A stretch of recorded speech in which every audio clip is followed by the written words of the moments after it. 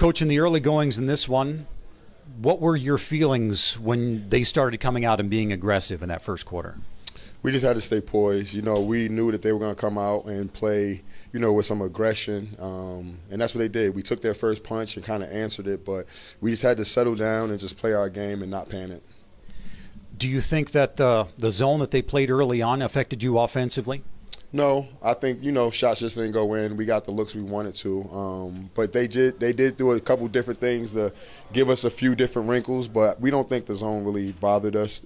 We just felt like the shots that we wanted to shoot weren't going in at the time. The defense again picking up, especially during the first three quarters. The principles being aggressive in the passing lanes again showed itself, and although it seemed like they were committing a lot of turnovers in that first and second quarter, things kind of quieted down and things settled down in that third quarter. Do you agree? Yeah, they got good guards and kept them poised and tried to get the ball where it needed to go, and some veteran guards as well. So I think they did a good job of just pushing the pace, trying to get them organized, and trying to get them into stuff, So, a shout out to them and them just being professional and playing the game the right way. What do we need to look for in the second game tomorrow night? Just go out there, fly around. Hopefully we can create a lot of turnovers off our defense, just being disruptive. But, just to move the ball on the offensive end and on the defensive end, just play lockdown defense and have each other's back. Congratulations, Coach. Thank you. Appreciate it, Dan. Thanks. DJ, the time that you and Orlando get on the court, you guys are really leading the Skyforce and helping them and get these big wins. And the last three, both of you have been instrumental in getting those wins.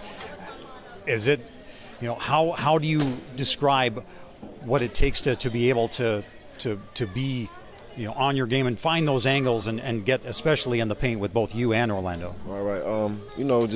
Just trusting our game, and Coach giving us that confidence, knowing that we are like one of the leaders on the team.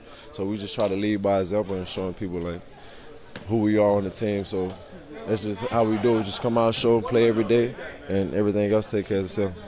Then it also helps to have good outside shooting, and when it comes and you're able to find those angles and be able to work around, because when you're going against the zone, getting those outside shots, working inside out and outside in, and then you find those gaps. Knowing that zone has weak spots, Coach try to help us find the weak spots, and that's kind of the main focus. When other teams try to play zone, just find the weak spot, moving the ball, and the ball will find the right shot itself.